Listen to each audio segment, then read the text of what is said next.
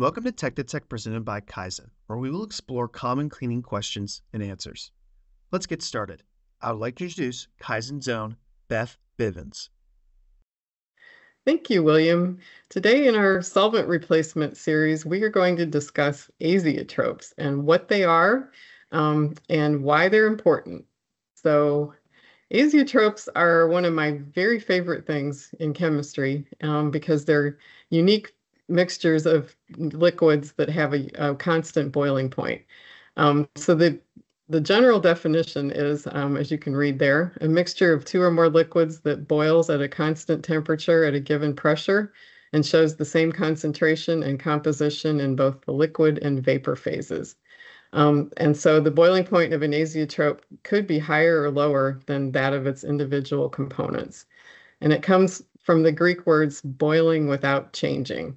So each blend of solvents or liquids, it's a unique ratio of the two, and each one has its own composition. So they're very, very cool in chemistry. So what are some examples of azeotropes?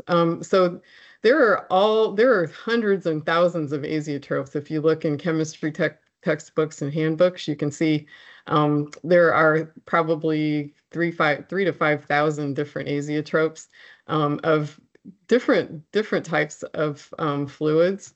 But today we're going to focus on just the non-flammable azeotropes, which are blends of a non-flammable fluorinated fluid with a flammable chlorinated fluid or an alcohol.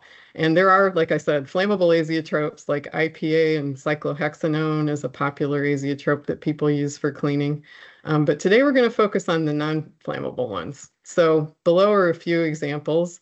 You can have a hydrofluoroolefin and methanol azeotrope with a boiling point, as you can see, that's lower than methanol, but a little bit higher than the HFO. HFE, hydrofluoroether, and trans 1,2-dichloroethylene form an azeotrope. Also, hydrofluoroethers, trans 1,2-dichloroethylene, and isopropyl alcohol form azeotropes. And then hydrochlorofluoroolefins with trans 1,2-dichloroethylene form azeotropes. And also, for things that require a higher boiling point, you can combine modified alcohols in the right ratio to get an azeotrope. So why consider azeotropes when looking for solvent replacements? A lot of the solvent blends that are used today that are being discontinued and phased out are azeotropes, like the various Novec 71 IPA, DE, DA, and 72 DE and DA, 73 DE, and Bertrell MCA. So why is that important? Because if you're using an azeotrope now, it's good to replace it with another azeotrope to ensure the same cleaning performance and the same worker safety. And I will explain what I mean by worker safety in the next couple slides. So why is it important? Like I mentioned earlier, the components cannot be separated by simple distillation. They form a sort of a molecular bond that keeps them together.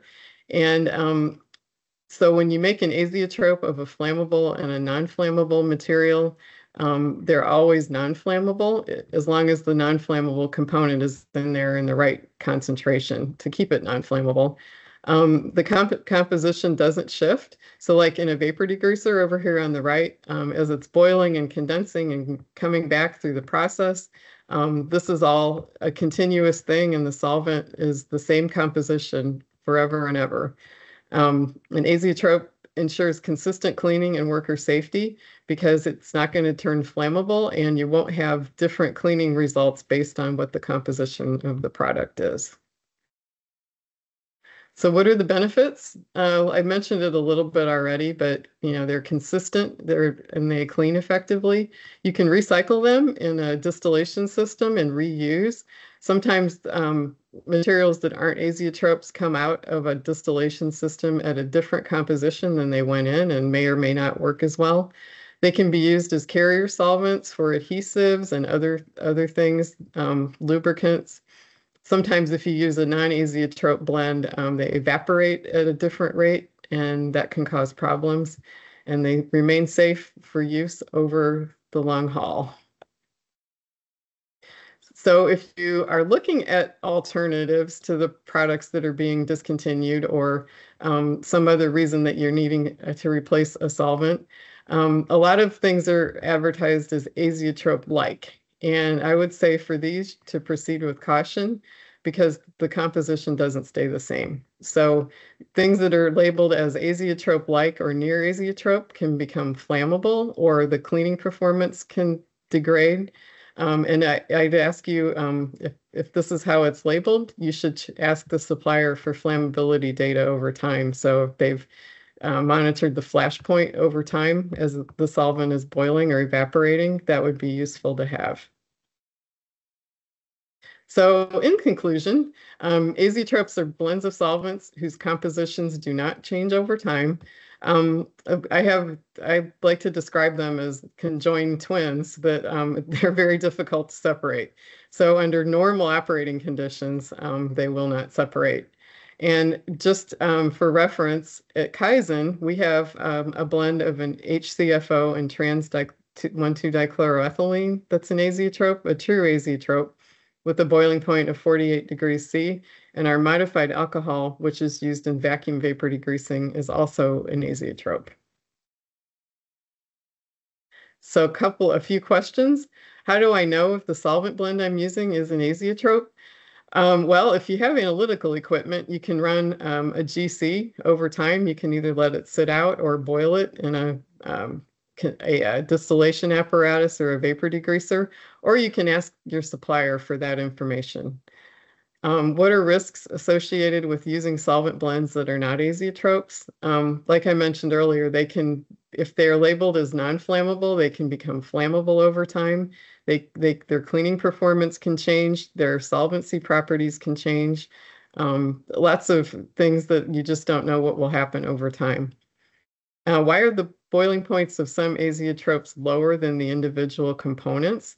This is due to, like I said, a molecular bonding of the two materials that causes the heat of vaporization to be lower, which lowers the boiling point. So you don't need to put as much heat into it to get it to boil. How easy or difficult is it to break an azeotrope?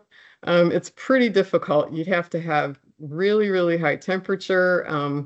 Sometimes pressure can break the azeotrope, but it would have to be a super unusual circumstance for that to happen. It doesn't happen just easily. So that's all I have. Thank you very much for your time, and I'll turn it back over to you, William. Thanks, Beth. Thank you all for watching this Tech to Tech session.